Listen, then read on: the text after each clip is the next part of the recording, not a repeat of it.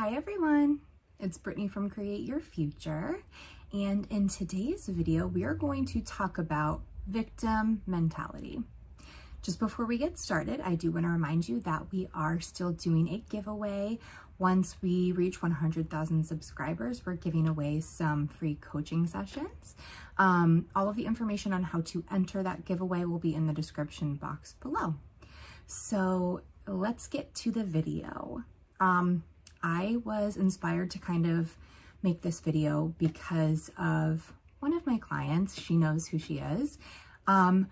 We have been working together for several months now, and she's awesome. She's doing a great job. She is one of those people who really listens to what I have to say. She implements those things and puts them into, process, and she gets results.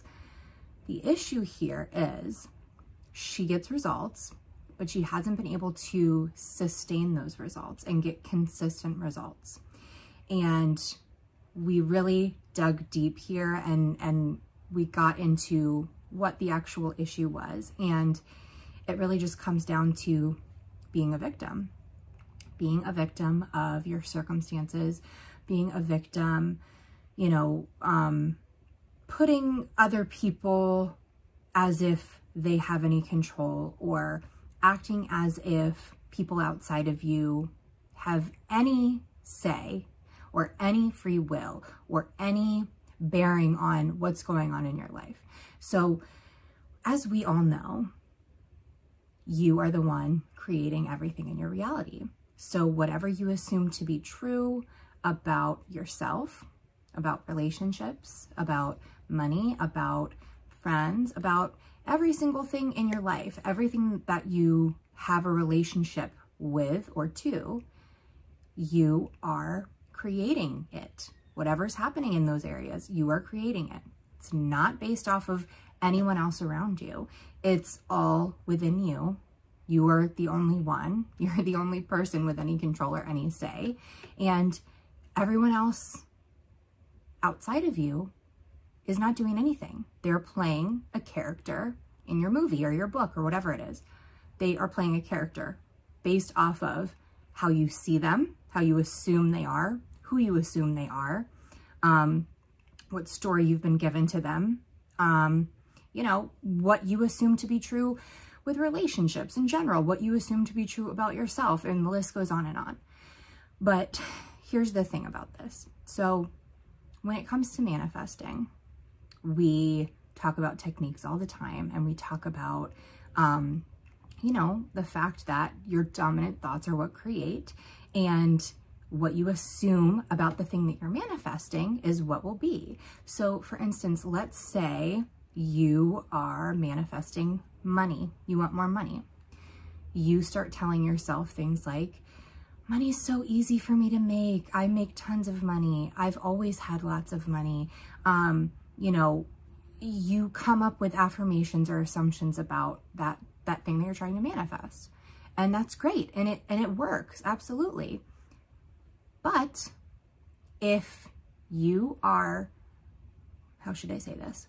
Not stepping into your power when it comes to this, and you are taking what you see in the 3D as any sort of evidence as to what you've done so far, the effort that you've put forth so far, and you're using it as evidence, proof, that is not the right way to go about this. And when I say being a victim, it's the way that we've been brought up. It's the way that we've lived our life. This is how everybody lives, until they find out about consciously creating. We always assume that people outside of us are just difficult to deal with, or they're just kind of really stubborn, or they've always been this way. They're always mean. So when it comes to money, well, I've always had a difficult time making money. I know that you have to work really hard to make money. Okay, well, we want to change those assumptions, right? So changing the assumptions is great. Telling yourself it's always been easy for me to make money. Money comes to me easily and effortlessly. Whatever you want to say. Perfect. Great. But it goes one step further to where you're looking out in the 3D and you're saying, okay, I've been doing these affirmations. I've been having inner conversations. I've been scripting. I've been visualizing. And it's really not working. Like, I'm not seeing anything. I'm not seeing movement. This is kind of hard. It's taking a lot of effort. You know, I'm just not that good at manifesting. No, guys, no. By doing that, all you're doing is affirming that you're not good at manifesting, that it's always been hard for you to make money, that you have to work really hard to make money. Like, when you go and revert back to those old beliefs, you are literally affirming that. You're affirming that that's what's true for you. So your subconscious, because that's your dominant belief right now, it's so easy for it to go back to that and say, oh, yep, that's true. That's true. Because what happens is when you are trying to change a belief about something, so we'll stick with money here. When you're trying to change a belief about money and we decide to say, money is so easy for me to make. I make thousands and thousands of dollars a week, whatever you guys want to say. When you are changing that assumption, you have to realize that your ego, if you want to call it that, your conscious mind is going to try to fight that. It does. It just does, because your ego wants to keep you in your comfort zone, no matter what that is. Okay? That doesn't mean you enjoy it. That doesn't mean it's comfortable to you. But on a more basic level, when your ego's involved, it does want to keep you in your comfort zone. And it will literally seek out evidence and circumstances in your 3D to prove to you that that new thought you're trying to, you know, create, that new assumption that you're trying to create as a belief, it's not true. It's going to show you things to try to prove to you that it's not the truth. So that's why when you guys ask me like, okay, well, I'm sitting here saying money is so easy for me to make. I make thousands of dollars every week. Immediately I'm having this little voice in my head telling me that's not true. You're lying. Nope, this is ridiculous. Like, what are you doing? That's normal, guys. That's normal. It doesn't mean that it's not going to work. It doesn't mean that you just give up. It means, hey, guess what? This has been your dominant belief for so long that you have to repeat this over and over again and continue on persisting in this, whatever technique you're using, to eventually create a new belief. And this will, you know, time after time after time that you're doing these techniques, you're slowly and slowly chipping away at that old belief. But during this time, that's still your dominant belief. That's still what you've been holding on to for so long, and you have to change that. So be patient in this process, guys, and don't be a victim here. Don't be a victim. We are not victims to our reality. We're not victims to our circumstances. We are 100% God. We are God, period. And if you know that you're God, you will not be sitting here saying, okay, yeah, I know. Yes, yes, yes. I know the law. I understand. But you guys, you don't understand. My boss will never give me a raise. My boss has always been very difficult. Why are you doing that? Why are you doing that? You know that your boss has only been difficult because that's what you've observed and what you've decided to accept. We don't do that. We don't accept things that we don't want. We don't accept things that don't feel good to us. We're done doing that. So instead, you say, of course I'm going to get a raise. It's so, like, it's a no-brainer. My boss loves me. My boss is so easygoing. She thinks the world of me. She's told me so many times that she's so lucky to have me. Like, you guys have to change the story. And I don't care what it takes. I don't care what you have to do that for yourself. It's not even really the story so much that matters. It's getting rid of that old story that has not been serving you up to this point. So if you want more money and you want it to come from your job, you start focusing on that and really look and see what you're so used to saying, what things you're used to like falling back on for the reason for things. And I'm going to say this to you guys, and please don't take it the wrong way, but there's truly nobody to blame but yourself. There's nobody to blame but you. And I understand that feels a little bit intimidating, but at the same time, it's truly freeing and liberating, because if you're the only one to blame, that means you're the only one that can change this thing. That means you don't have to rely on other people outside of you to get what you want. You don't have to be hoping for something to happen. You don't have to be wondering if something's going to happen. You know without a shadow of a doubt that you are going to have this thing because you are putting in the work. You are changing your beliefs. You are shifting your focus. And it doesn't matter what anybody else outside of you is doing. You're still going to get what you want. Like, that's amazing. That's amazing, guys. Be empowered by this. Be grateful for this. Be liberated. Like I said, like, this is amazing. We are the only ones who have any say. We are the only ones who have any control or any power. So let's step into our power. Let's step into our power and take our power back and say, you know what? I do make this amount of money. I don't care what anybody else says. And whatever I see in the 3D, I'm rejecting it until it's exactly what I want.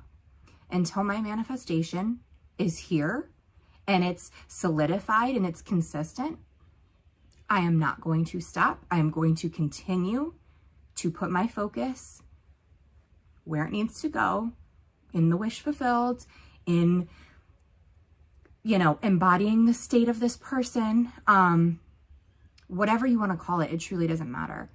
You are embodying the state of the wish fulfilled.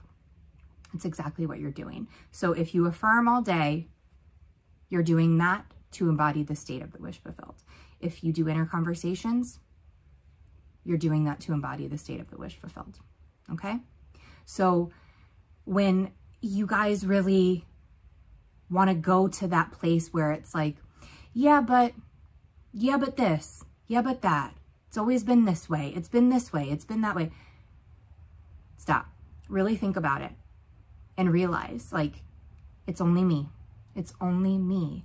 And yes, I know you guys will say, yeah, I know this is me. I know I created this. Like, I can't even tell you how many times it'll be like with a client, I know I created this, but, and then they'll go on to tell me something where it's still trying to put the blame onto somebody else or something else outside of them.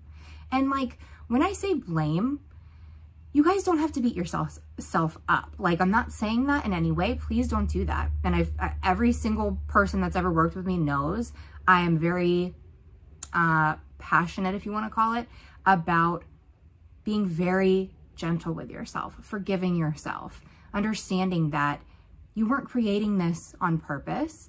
You're learning every single day. You're getting stronger every single day.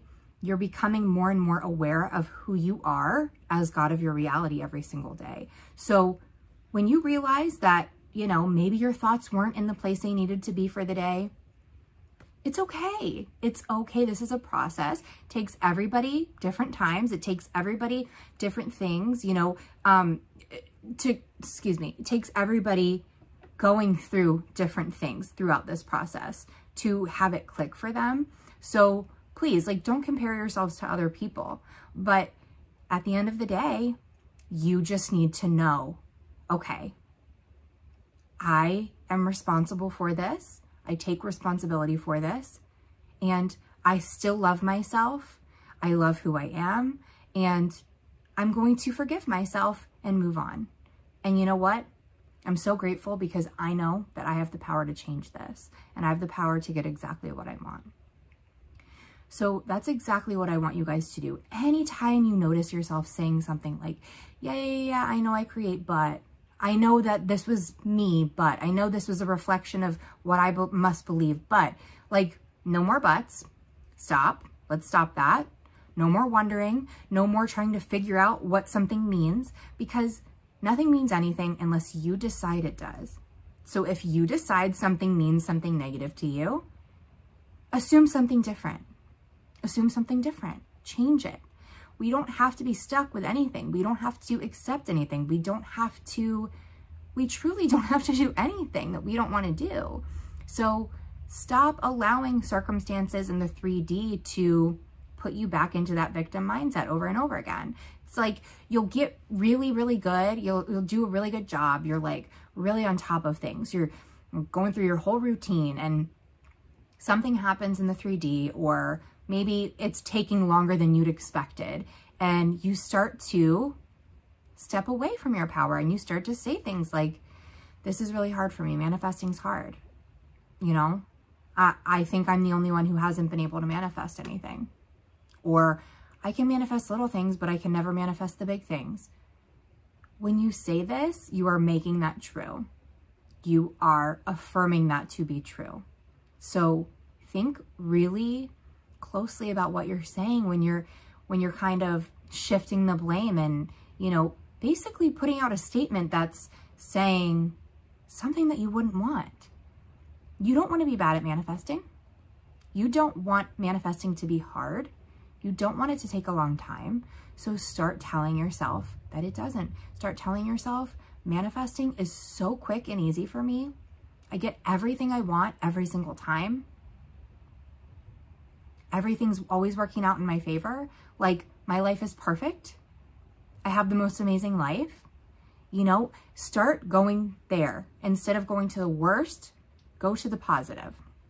And really, really be aware, guys. Be aware, because that's what all of this is. It's your awareness of these thoughts and your awareness of where you're going with this, what you are doing when you allow outside circumstances and people outside of you to dictate things and to even put any responsibility on those things or those people. That's taking power away from you. So we really want to get out of this. I know it's a habit. We want to break it, and we're done with it now. We're done with it. Okay. So I hope that this was helpful. I really just, you know, it's like we can learn so much about manifesting, and we can be so on top of things and so diligent and so focused, but then not realize the little things here and there that we might be doing that are actually really setting us back and kind of dragging the process out. So that's why I kind of wanted to call attention to this for a minute, because like I told you, my client, she was kind of having this issue. And to be honest, I didn't know this. I didn't know this for a long time. Like, every session we had, we would talk. She would tell me all the techniques she was doing. She would tell me what kind of thoughts she was having throughout the day. But it just so happened to come up where I was telling her, I used to do this thing. I used to say things like, I think I'm the only person who can't manifest things. I can easily get a cup of coffee, or I can get the light to be green when I pull up to it, but I have always had a hard time manifesting the big things. That used to be my story. And of course, I've let go of that a long time ago. I've identified with my life is perfect. Everything's always working out for me.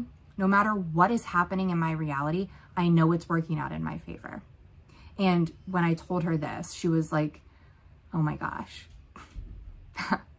I've been doing this. I've totally been doing this. And I honestly did not even notice I was doing it because it's so on autopilot. You know, it's so natural for me to do that I didn't even realize that that's what I was doing. So she has shifted that since then, since our last session. That was 2 weeks ago. And I just got a message from her, and she told me that things are shifting a lot faster. She's feeling much more content, and she's already seen actually 2 things start to conform. So she's really happy. And I just wanted to kind of put that out there in case it might be something you guys are struggling with. You might not even be aware of it. Okay. You might not be aware, but kind of just take a step back, think about it, and see maybe this is something you guys are doing as well. So I hope that that was helpful for you all.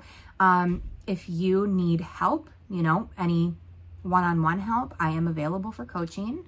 That information on how to book with me, if you wanted to book a session, will be in the description box below. And yeah, guys, it was so great having you here, and I will see you in the next one.